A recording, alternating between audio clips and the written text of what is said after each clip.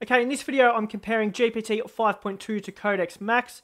GPT 5.2 is OpenAI's latest general-purpose model. Codex-Max, on the other hand, is a coding-optimized variant built on GPT 5.1. So this sets up a really interesting question. Is the newer Generalist model better for coding tasks, or does the coding specialist still win, even though it's built on an older base model? If you saw my last video comparing GPT 5.2 to Opus 4.5, I'm using the exact same tests here, a Kanban task manager and a Space Invaders game. That means you can directly compare all three models. If you want to have a look at that last test video, check the description below for the link. Now, one important clarification before we start, GPT 5.1 and Codex-Max actually share the same base model. The difference is that Codex-Max is trained and tuned specifically for coding.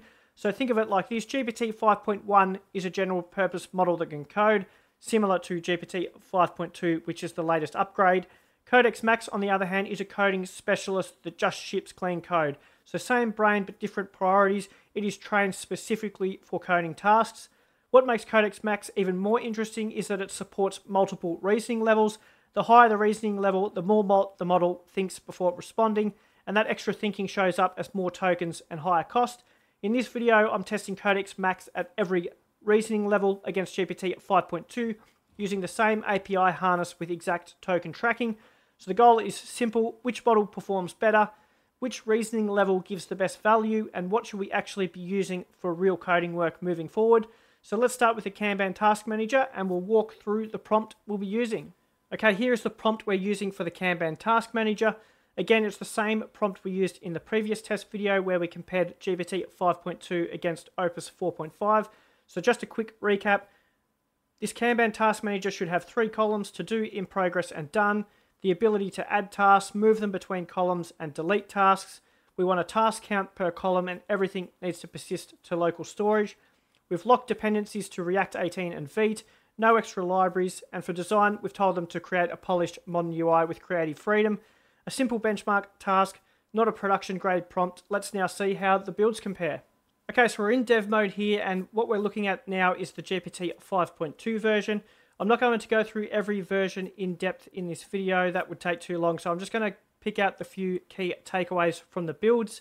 The good news is that all 5 builds work. There were no bugs and no broken functionality in any of the builds. The difference with GPT 5.2, which is the one we can see on screen, is that it uses a pop-up modal for adding tasks. This keeps the board cleaner, so we can see that to add a new task, we click the new task button and this pops up. It's the only model that used the create and add task function in this way. It also added timestamps on the cards and edit icons. It was the only model that used this functionality. So if we click edit, we can change the title and description, and we have the timestamp of when it was added. So those are the unique features that GPT 5.2 built in its build. The next build we're going to look at is Codex-Max with default reasoning. As you can see here, the same as all of the Codex-Max builds, the add new task is built into the page, so we can see new task title and description is built in rather than the pop-up like GPT 5.2. But we can see here that it does work, all the functionality is correct. And if we just add a task as an example, we can see it gets added to do. We can use the button to move it across or drag it, and the status updates when we do that, so it works. The unique thing that Codex-Max on default did is it added a search tasks, but that's the difference and the unique build from Codex-Max with default reasoning. A quick look at Codex-Max with medium reasoning. We can see here the design's a bit different. We'll add a task here as an example. We can see the difference here with this one is that the status label isn't on the individual card. It's in that bucket, but not on the card like the other versions. As you'll see when we look at the costs, it is actually the cheapest one, but that's the only real notable difference in the functionality and build from Codex-Max using medium reasoning. We can see all of the other functionality works correctly. And here is Codex-Max with extra high reasoning. As you can see, very similar to the design of Codex-Max with low reasoning, essentially a dark mode version of that board. and all of that functionality is the same. The other difference is we have labels on the individual cards here to do in progress and done. We can see this is a pretty simple and straightforward task just as a benchmark, so we didn't run into any bugs on any of the builds. The key takeaway now, after having had a quick look at all of the boards, is going to be cost. So we'll jump over and we'll see exactly what the cost was for each model for this Kanban build. And here we can see the full cost breakdown. GPT 5.2 is our baseline at 13.2 cents. Now if we have a look at the Codex models, Codex-Max Medium came in at 4 cents. That's 70% cheaper than GPT 5.2 for the same task. It used the fewest output tokens, under 4,000, compared to GPT's 9,300. But remember, it did cut some features. Codex-Max Low was 4.8 cents, also very cheap, and all functionality worked. Codex-Max Extra High was 8.1 cents, still cheaper than GPT 5.2, nice design and everything worked. Now here's something interesting. Codex-Max on default reasoning mode, the recommended setting, actually needed a repair. It forgot to include index.html on the first attempt. The harness caught the error, sent it back, and it fixed it. That's why you see higher input tokens, 1,985 versus 566 for the others. Could be a one-off, but it's worth noting that even the low reasoning level passed first try, while the recommended setting didn't. So on pure cost, Codex-Max Medium wins at 70% cheaper.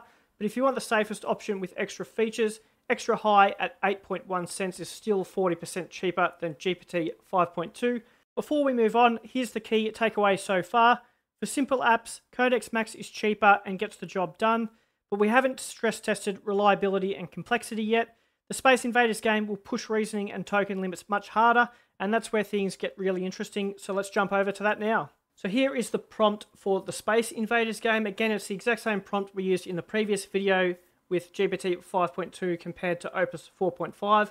I'll link that video in the description below and in the top right if you want to check that out. The Space Invaders game uses HTML5 canvas, player ship moves left to right, shoots with the spacebar, grid of aliens that move and shoot back, collision detection, score tracking, live system, win and lose conditions.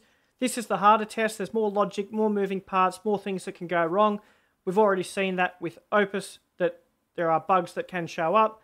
We've also got the same dependency setup, React 18 feet, no external game libraries. They have to build the game loop and physics from scratch. So let's see how the builds compare. Okay, so we're in dev mode here. What we can see on screen is the GPT 5.2 version of the Space Invaders game. This was the most polished of all the builds. It's the only one that included a start screen with a start button, which you can see.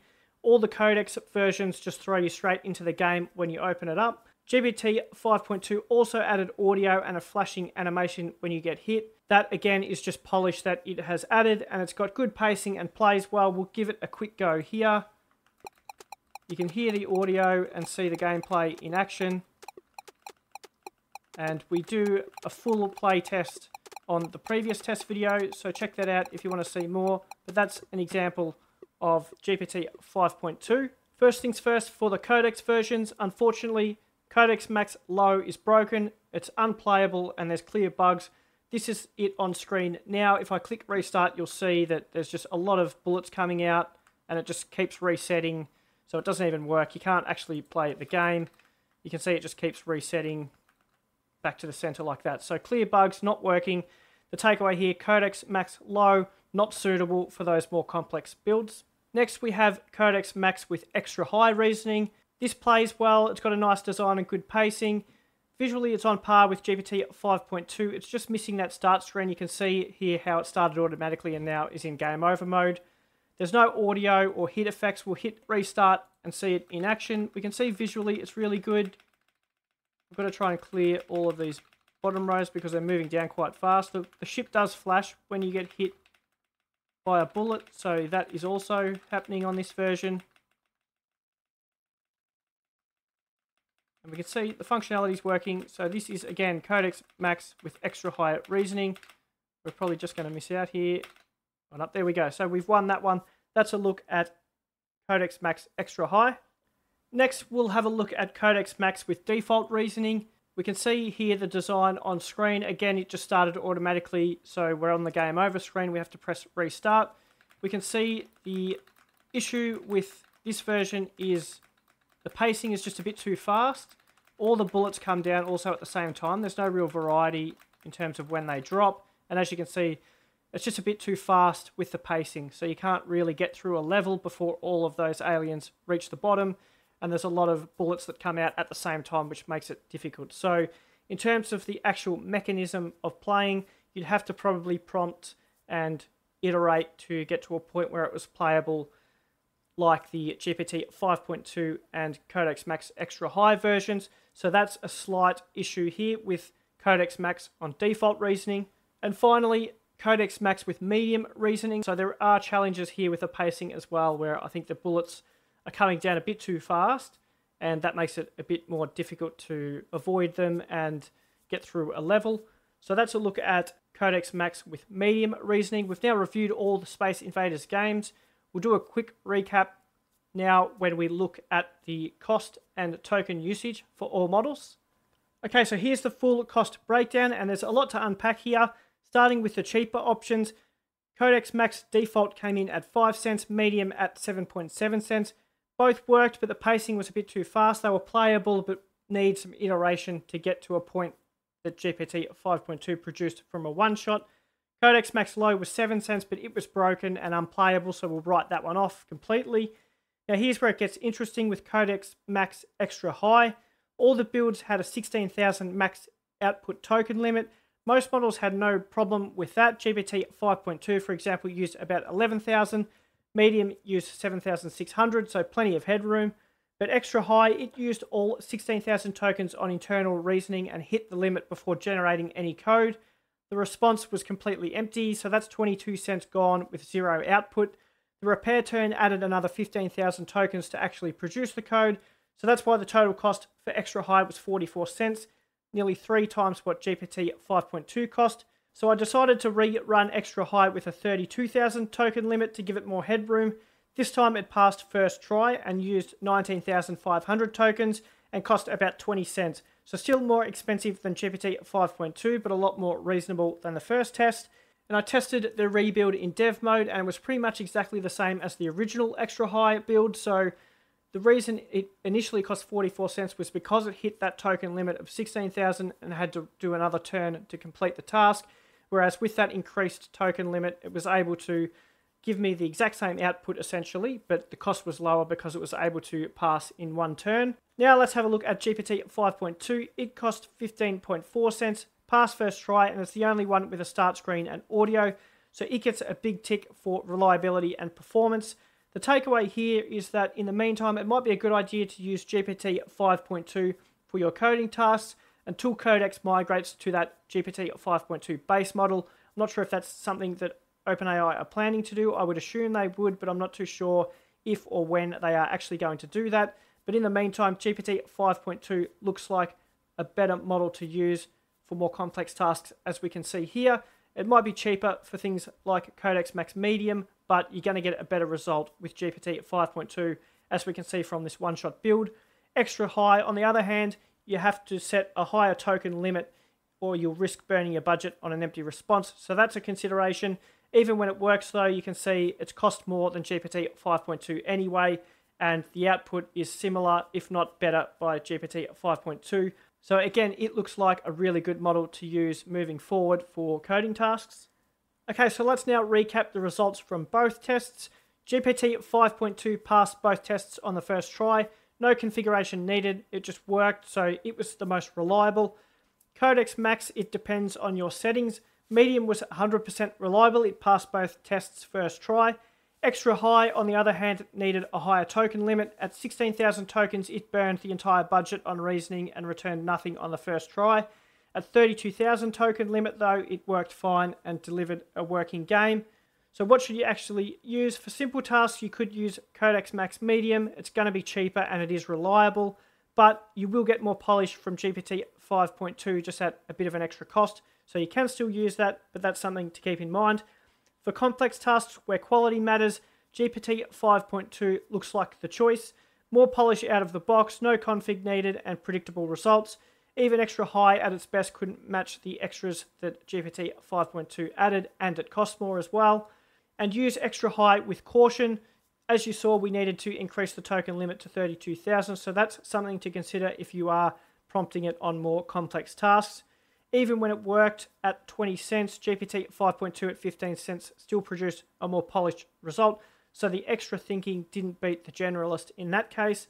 Make sure you subscribe if you want to see more model comparison videos, and don't forget to check out the previous test with GPT 5.2 versus Opus 4.5. The link is in the description below.